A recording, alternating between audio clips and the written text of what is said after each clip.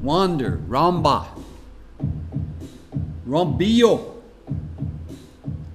awake all night, outside near the terminal, without a reservation, a floating consciousness,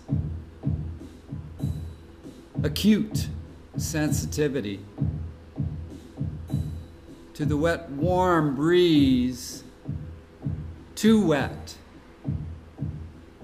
The wet, warm breeze and the trade winds blowing, too much, too much. Observing consciousness, able to hold a twist long enough to float on a cement seat, lapses of mere seconds into sleep, or upon a cast iron bracket, a garland black bracket of the park's bench, until a mosquito wakes me from another glimpse of unconsciousness.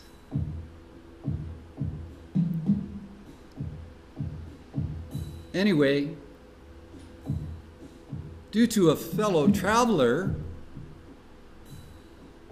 who listened to my story, who gave me 10 pesos, Cuban pesos, 2 cones of peanuts, and a bottle of water on our bus ride,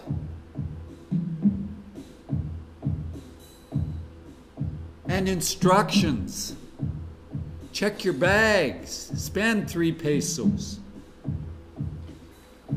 Wander freely, rombio, all night.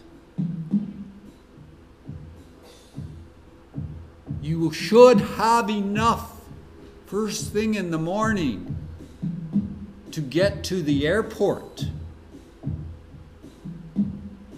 So I wandered until it was boring.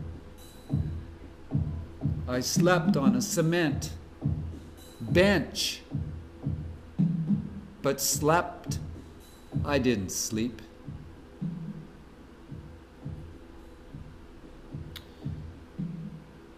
Finally made it to the airport, spent 5 hours watching 300 people go back to Moscow. No Americans there. In Cuba, the embargo is a genocide against the Cuban people.